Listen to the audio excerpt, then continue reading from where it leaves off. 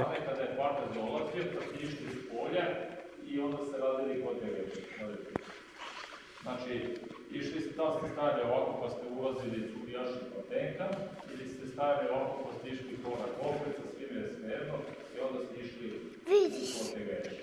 Međutim, ovo je sada, ako je ovo krenulo ovom rukom, a ja sam krenuo na drugu stranu, šta to znači?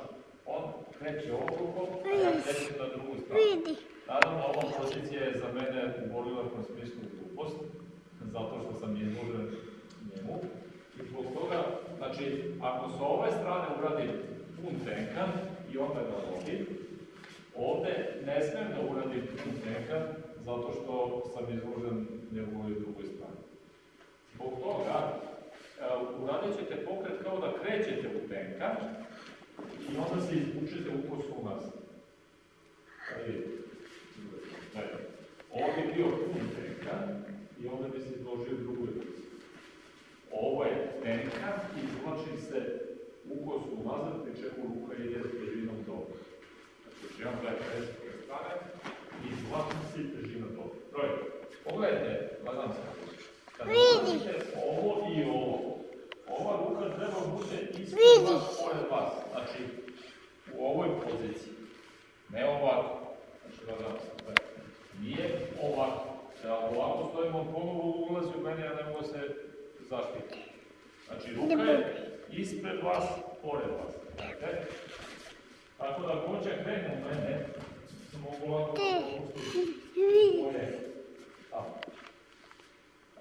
Morate da odete da budete žida s dolje strane, nije ovako. Ovako ne dajem ja ništa od toga, on vrlo brzo ide ka meni. Znači, morate da ga spustite dole. Dole, sada uklizava prednja noga, a ovu ruku dižete gore. Ova druga ruka dolazi ovde i ovde od ozgo pada ponovo dole.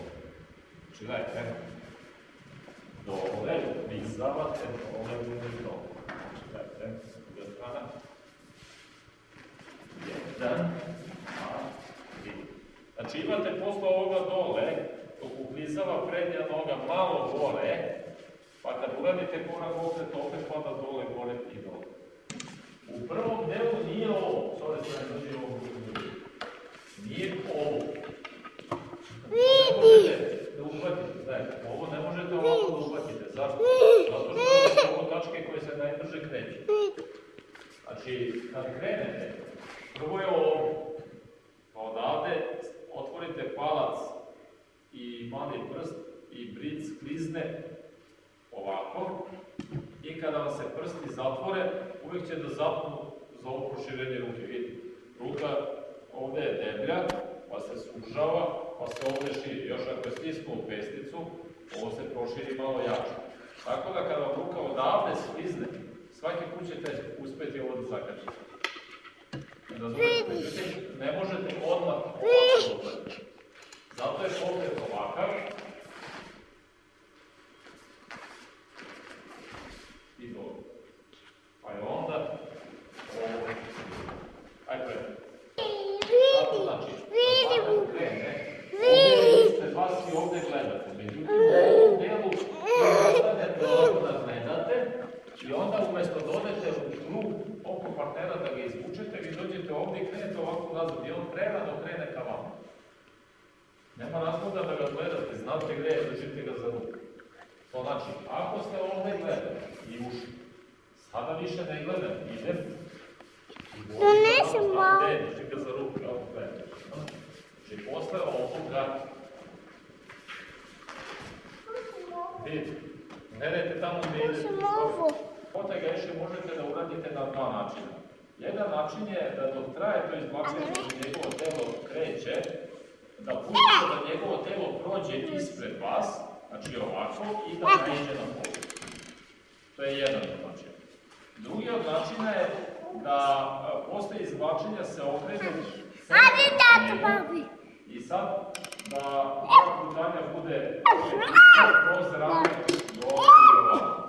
Tako da nema ovakvog pokreta, ajde kad uradite ovakav pokret, cela njegova ova strana kreće ka vama. Taj pokret možete uradite samo da se nalazite na dve ruke i onda je kotegaeshi nage basen, ne znači se. Znači, gledajte, znači ili pustite pa da naiđe na kotegaeshi, znači ova strana je daleko, ili se okrenite ili kroz rame i lakat, ono što se priča kako se kotegaeshi. Međutim, ono što vi grešite, osim prerano okrenuti stranu, je to što je partnerova ruka vama visoko. Kada je partner ima kraće ruke, vama dođe otprilike pozicija dokaza izvođenja kotegaeshi. To je ova pozicija kada radite već po kotegaeshi i to je granica gdje spustite ruke gdje se vaš klub zapegne. Znači ovo je visina gdje ja treba da radim kotegaeshi. Znači kada ga izvučem i okrenem se, ovo je ta visina. Vi radite sve, vi izvučete partnera, podignete previsku. E sad, ako je partner viši od njega, ovo je njemu normalnije nego meni. Ova pozicija je normalnija njemu nego meni. Šta ću ja tako visoko? Ovo više nije ni kotegaeshi. Ovo može ulaziti, zalazi u neki šipom.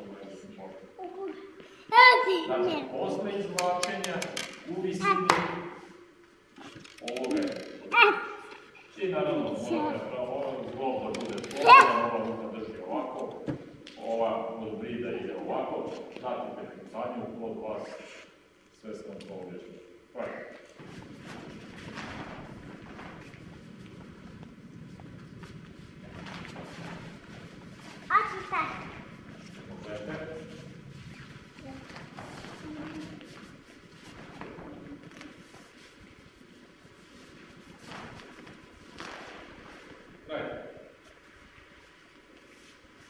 Znači, tehnika se izvodi i ovako.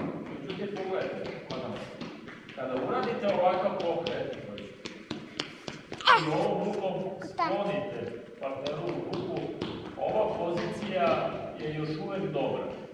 Šta to znači? Ako sam ja dovoljno u skladu sa umom i telom, onda je kontakt između moje i njegove ruke u varijanti, kako kažem po navodnicima, lepljivih ruku. To znači šta god on uradi sa rukom, brže pomene slovo, ja ću tu ruku da pratim. To znači ako on uradi Munetsuki ponovo, ako on i povuče ruku nazad, ja ću mojom rukom okrenuti ka njemu. Međutim, problem je što kad krenem oko njega, lagano samo, posle ovoga, ovaj moment je problem ako on povuče ruku. Zato što onda ja mogu da ga pratim, ali mi je nekako problematično da uđem. Znači, ako on brzo uđe i brzo vrati ruku, moraš brže vratiti. Sad ja ne mogu da stignem. Razumete, ovo? Znači, ja ovdje tenkan, ja ostanem u ovoj poziciji. Međutim, ako moja noga zakorači, već idem u krug. Ovdje mi je sad problem šta s njegovom rukom. Razumete, ovo? Zbog toga, taj moment se dešava u ovoj poziciji. Ja moram da ga zakačim lepljivom rukom, po znacima navode i da radim ovo. Međutim, ako to stvarno ide dovoljno brzo, ne mogu, teško je stići. Razumete, jel? Zbog toga ja ovu tehniku ne izvodim tako. Zato što, kad lagano sam također, znači, ne izvodim je ovako, već je držim, znači ruku držim. On ovdje ako vrati ruku, ne može prvo da vrati ruku, jer je težina s dolje strane. Ako i vraća ruku, ja ovdje i dalje držim ruku. Razumete, no? Znači, koliko god on brzo to uradi, ja ga zakačem. I naravno mogu.